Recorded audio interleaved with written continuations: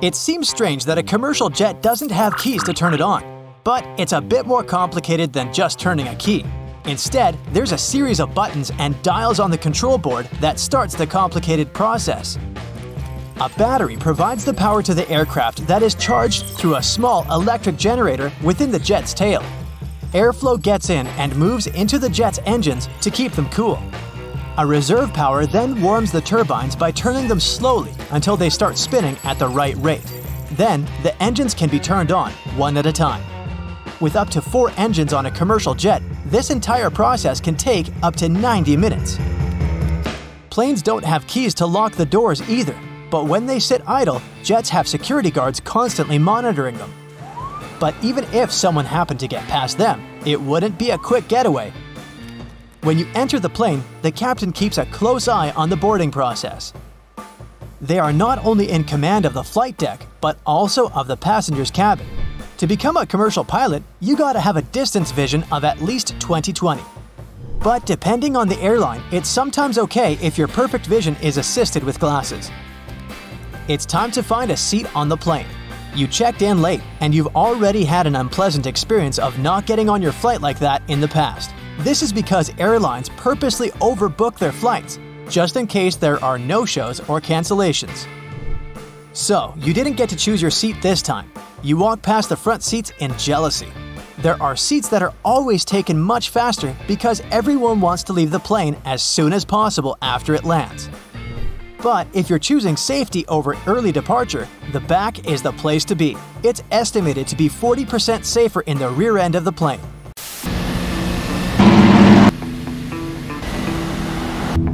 Maybe you'd prefer to drive instead of flying? The chances of something dangerous happening to a plane during a flight are 1 in 11 million.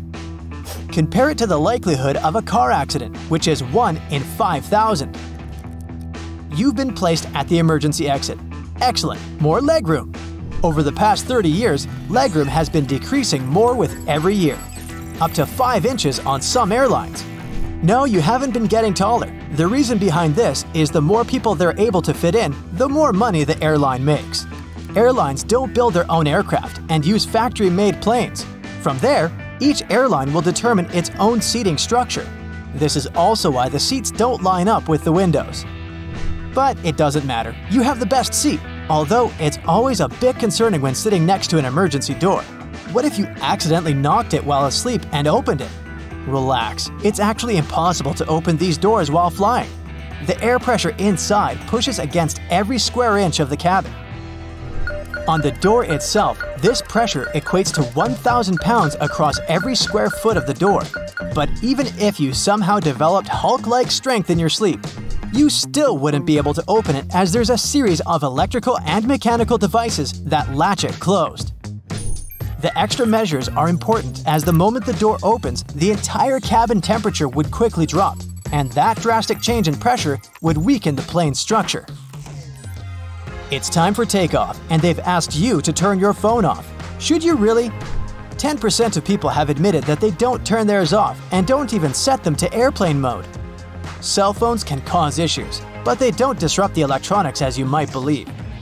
There is a genuine concern that while you're flying in the air, your phone can receive signals from multiple towers on the ground, providing stronger distractions for the pilots. So, let's make their job a little easier and turn it off.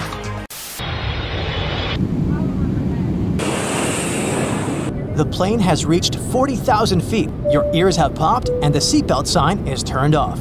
The flight attendant walks down the aisle with their arms held outward. Within such a thin passage, they walk this way as it helps with their balance. They try to avoid disrupting passengers, so they don't use the headrest of the seats. And in case of sudden turbulence, there are special grabbing spots under the overhead luggage bay.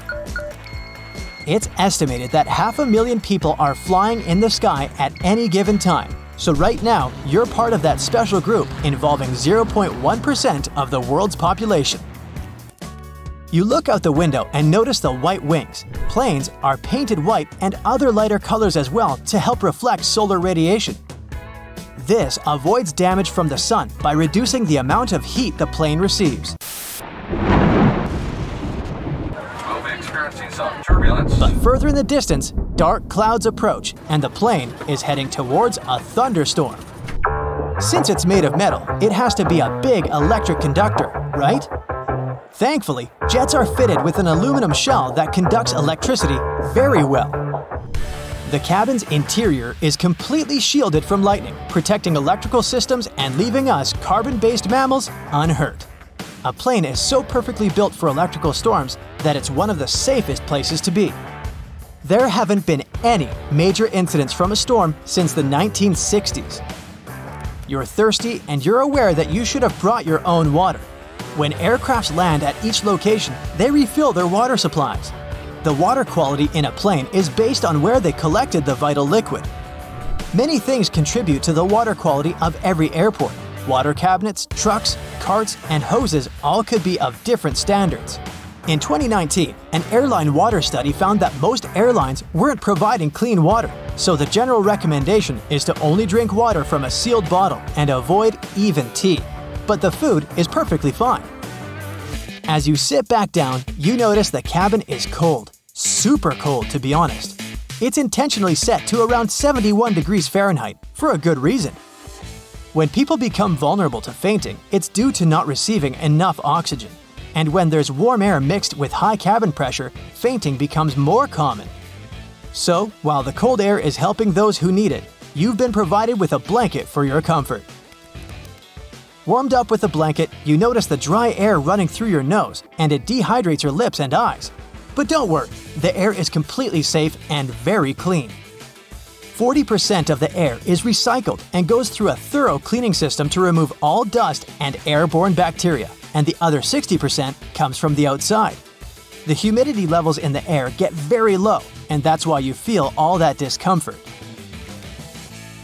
It's now dark outside as the plane begins its descent to land, and the lights are dimmed. The dimmed lights aren't for the pilots or crew or those at the airport. They're for you. If something goes wrong while landing when it's dark, they'll have to start an emergency procedure. The dimmed lights are there to help your eyes adjust and help you follow towards the exit in the dark easier. But luckily, today, it won't be necessary, as your journey has come to an end. That's it for today. So hey, if you pacified your curiosity, then give the video a like and share it with your friends. Or if you want more, just click on these videos and stay on the bright side.